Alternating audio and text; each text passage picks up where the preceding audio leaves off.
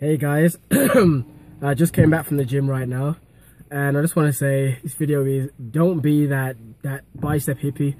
I just came from the gym. I'm currently sick as well, but I had to get back into it. I'm getting over the flu. I need to get to the gym. But yeah, as I was working out, I saw a group of 3 dudes in the gym. Yeah, they were training biceps at the time, and one of them was like doing the most fucked up shit ever when it came to form. And he was doing hammer curls, but like he was swinging his whole body, like his lower back and everything.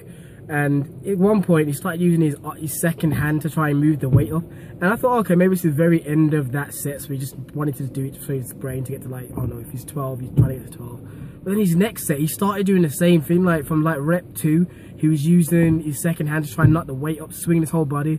And I'm watching thinking, what kind of fucked up crazy shit is this?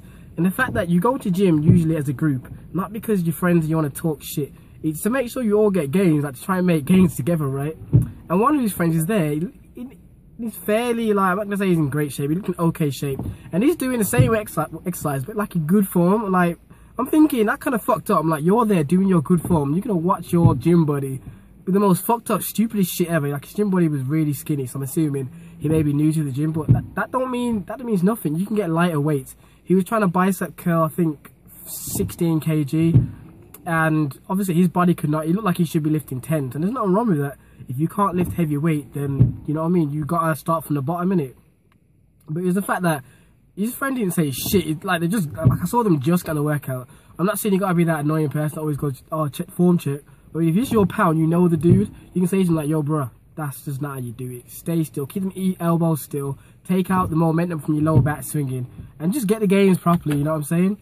This ain't a ranting video about hating it. This is more or less, if you do that what I just described, just stop it. And if you're a gym guy and you see your friend with some fucked up form, you make sure that you call him on it, you know what I mean? Rizzy will call me on fucked up form sometimes, and I'll call him when I think something's fucked up.